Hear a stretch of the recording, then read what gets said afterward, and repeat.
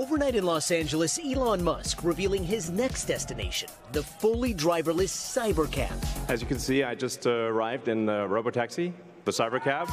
The Tesla CEO showing off what he says is the company's first fully autonomous robotaxi. With no steering wheel, no pedals, a whole lot of AI, and a price tag of around $30,000. You could fall asleep and wake up at your destination. Musk also hyping a RoboVan that can carry up to 20 passengers. Now, can you imagine going down the streets and you see this coming towards you? But critics are quick to question the timeline of that future. Musk says mass production of the CyberCab is at least 2 years away. I tend to be a little optimistic with timeframes. Tesla's stock dropping 8% today. Investors skeptical after Musk's track record of overpromising on deadlines.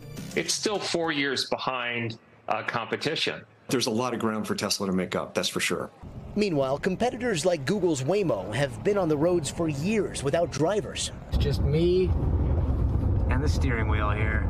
Waymo having logged more than 22 million driverless miles across 4 cities, while Teslas with full self-driving capabilities still need a human in the driver's seat. And even that tech is under scrutiny. Earlier this year, federal regulators said a critical safety gap in Tesla's self-driving systems contributed to at least 467 collisions, including 14 deaths. We'll see autonomous cars become 10 times safer than a human. But for now, that promise of a CyberCab and full self-driving safety remains as elusive as an android's dream.